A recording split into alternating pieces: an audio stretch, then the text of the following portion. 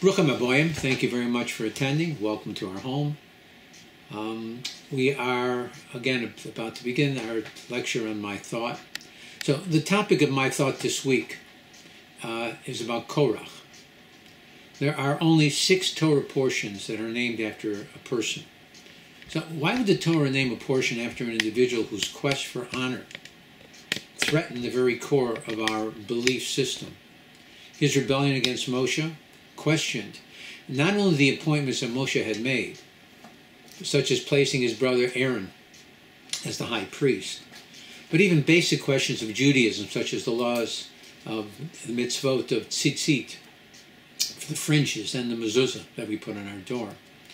The Rambam wrote in his Savah, his last will and testament, something very important.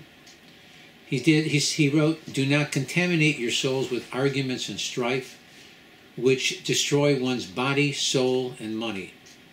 I've seen white that turned into black, dignitaries humiliated, families driven apart, officers demoted from high positions, large cities shaken, groups separated, individuals lost, men of faith destroyed, and respected people scorned as a result of strife. Prophets, wise men, and philosophers have all despised it and fled from it. They distanced themselves from all who loved it, its proponents and adherents. Now, even if your family loves arguments, be strong and stay away from them, lest you be swept away because of their iniquity." From Korach and his followers we learn the danger of arguments. Many times they begin really with the best of intentions and righteous ideals. But then ego and pride take over. So that which started out as a mitzvah, a good deed, in the end becomes an avera, a sin. Korach's complaint started out as a desire to serve God Almighty on a much higher level. It ended up with him questioning and trying to undermine the basis of the truth of the Torah. He already served as one of the 4 people who merited to carry the ark. But instead of coming closer to God and serving him in a higher capacity, he questioned the basis of all the Torah. Korach challenged Moshe's position as the conduit between God and man. What began as a quest to elevate his religiosity ended with the destruction of himself, his family, and all of his followers. Had he been successful in his challenge, it would have threatened the very core of all of our beliefs in God and in Moshe, his servant. In Mishlei, in Proverbs, it is written, "The name of the wicked will rot." That being the case, how could the Torah eternalize the name of Korach, a wicked individual who never did tshuva in his lifetime, especially by calling a Sedra, a Torah portion, in his name? So the answer must be that Korach was not a sinner in his ideology. His sin was only in the method that he employed to fulfill his thoughts. The fact that he wanted to serve as the high priest was not wrong. In fact, Moshe himself said that he too wanted the position for himself, as Rashi states. So from Korach's actions, we can learn some important lessons in life. 1, that we should emulate his good intentions, and 2, that there always exists the possibility of real failure in life, no matter how elevated you have become. This teaches us that freedom of choice is totally in our hands. The story of Korach tells us that real success or failure is an option that is possible for all of us in all situations. This possibility of controversy traces its origin all the way back to Adam, first man. Once he was blemished by eating from the Eitz Hadas, from the tree of knowledge. He drew down into this world argumentation and conflict. He introduced negativity that would infect his progeny. We see that immediately after his sin, his 2 sons began to quarrel among themselves. Their argument was the forerunner of all strife and conflict that would exist throughout history, especially those controversies that existed against righteous individuals. So it was their conflict that spawned the rebellion of Korach and his group. Reb Nachman of Breslov stated that Korach wanted to be like Aaron. However, They were both separate individuals, each with their own unique personalities and qualities. But Korach rebelled against being who he was, which provided controversies and strife in his relationship with both people and with God. A person must be who he is. He must be himself. As it states in Pirkei Avot 1:14, Hillel said, "If I am not for myself, who is for me? But if I am only for myself, then what am I?" A person should strive to create unity and peace between opposing factions, since this is one of the ways to mitigate divine decrees.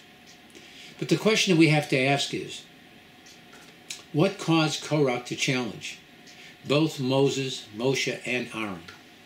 And we read in the Torah portion of Kisisa that when Moshe came down from the mountain the third time, his face radiated from all of the godliness that his body had internalized while in the presence of God Almighty.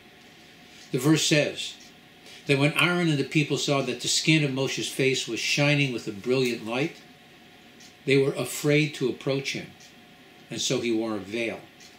And still, Korach felt confident, challenging Moshe's authority. Our sages tell us he was a prophet. Through prophecy, he was able to foresee that Shmuel HaNavi, that Samuel the prophet, would be his descendant.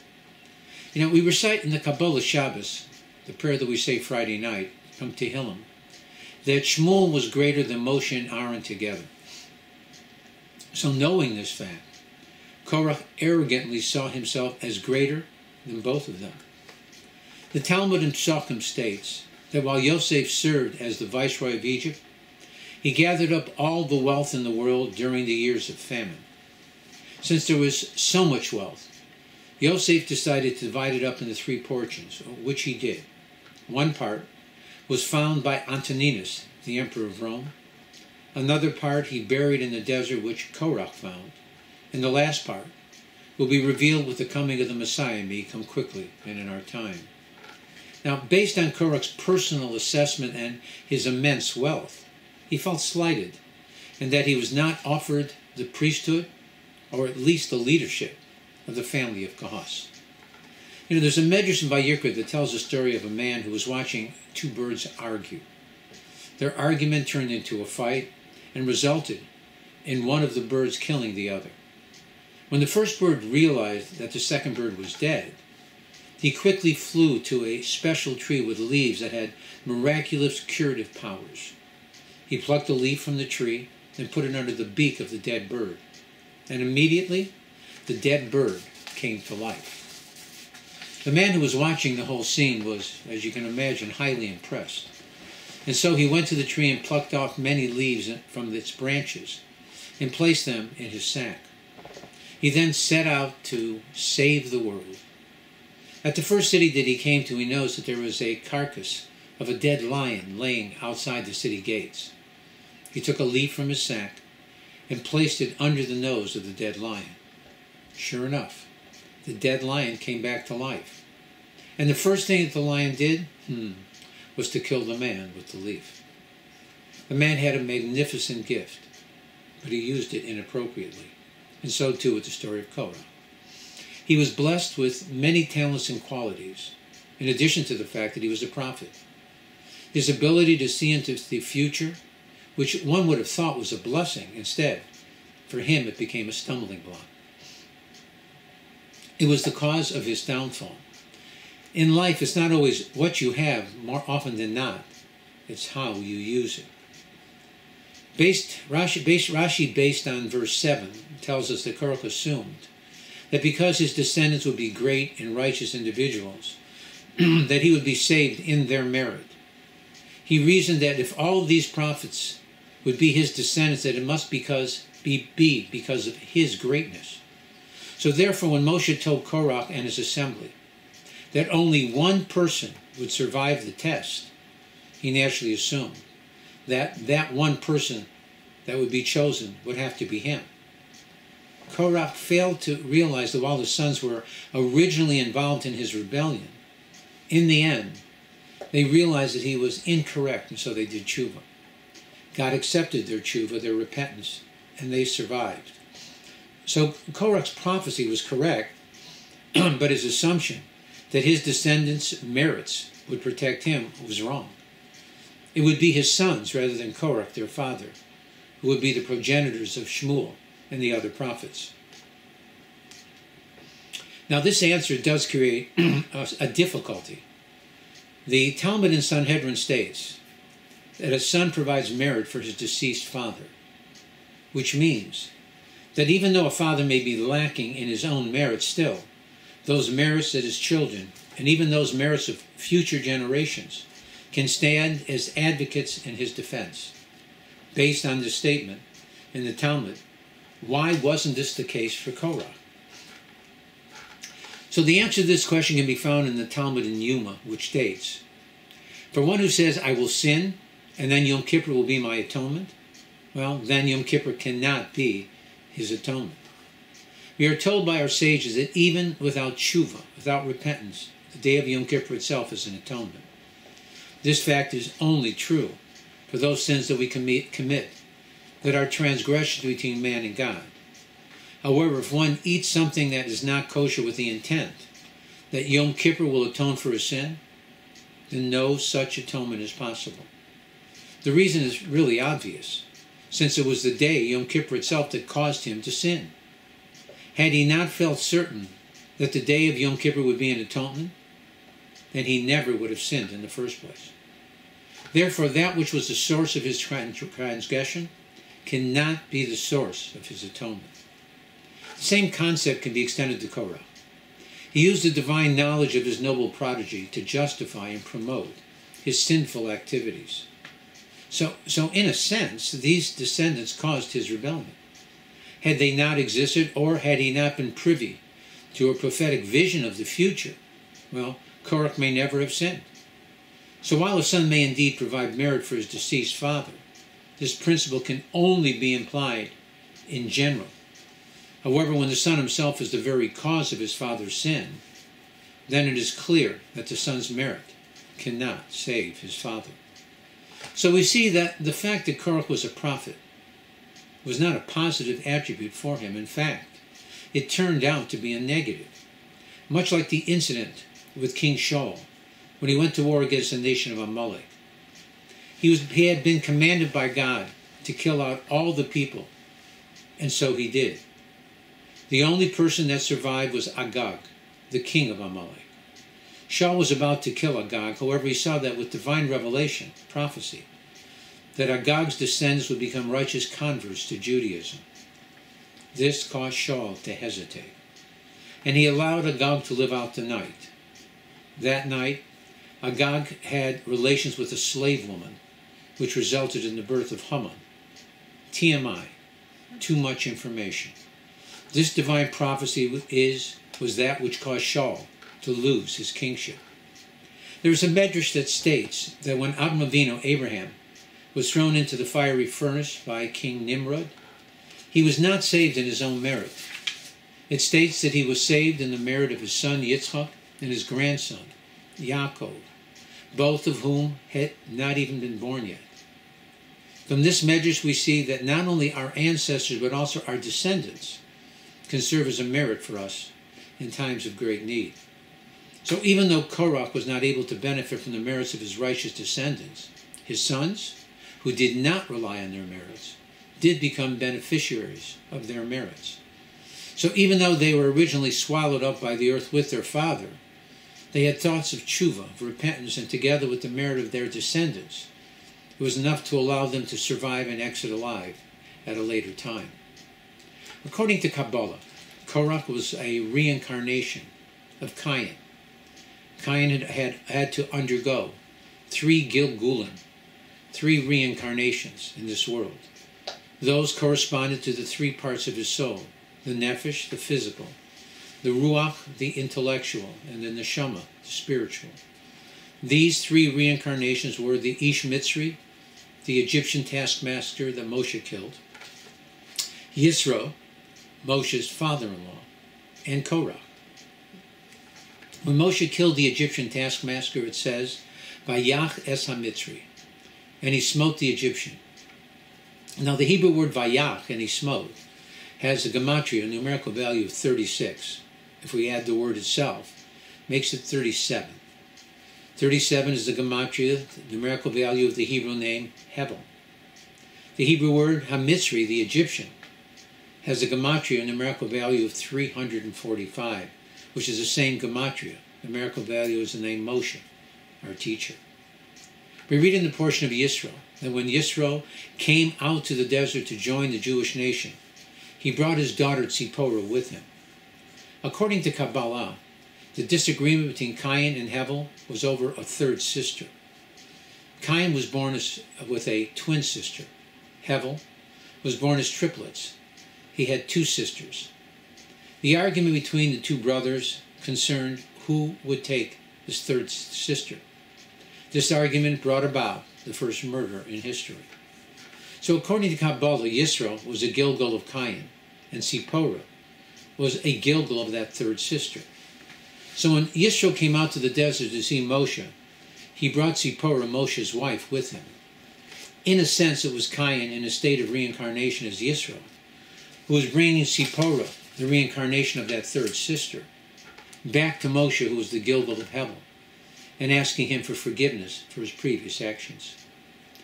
Korach's rebellion was just Cain going back to his trait of jealousy, which caused him to kill Hevel originally. Moshe was then instrumental in bringing about Korach's death, which follows the Torah commandment, that if someone has shed innocent blood, then his own blood will be spilled. The death of Korach was due to the earth swallowing him and taking him down into purgatory alive.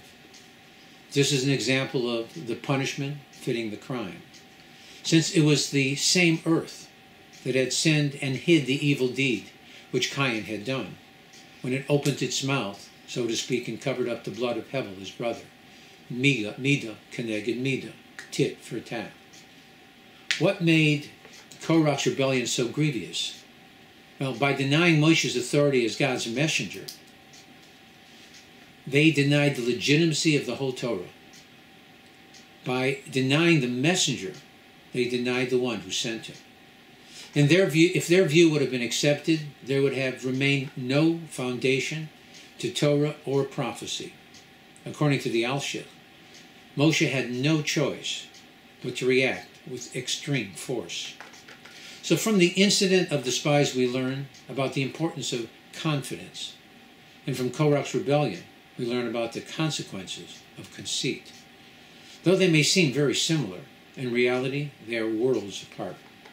Confidence is a trait that is essential for success in any challenge that we face in life. It makes you better, and in addition, it makes all of those around you better.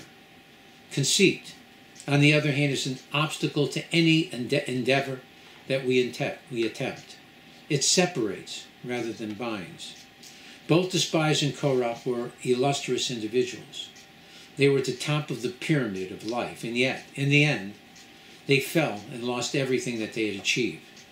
As it states in Pirkei Avot, in the Ethics of the Fathers, Hillel said, "Do not trust yourself until the day that you die." The Talmud in Kedoshim states a person who constantly sees defects in others is in reality looking at themselves, since they, more often than not, possess those same defects. Korach had a distorted perception of Moshe and his leadership. He entertained these thoughts about Moshe because he was simply casting his own character flaws on him. As the Holy Baal Shem Tov has told us, the world around us acts as a mirror. What we see in others is more often than not a reflection of the negativity that is festering within ourselves. So let us look at the story of Korach and realize that the game isn't over until it's over. We always need to stay focused on what God wants from us and not on what we want from God. And with that thought in mind, let us merit to usher in the coming of Messiah Tekenu quickly and in our time. Again, let me thank you for attending. God should bless you with happiness and health and success and safety. Again, Shabbat Shalom, and again, thank you once again for attending.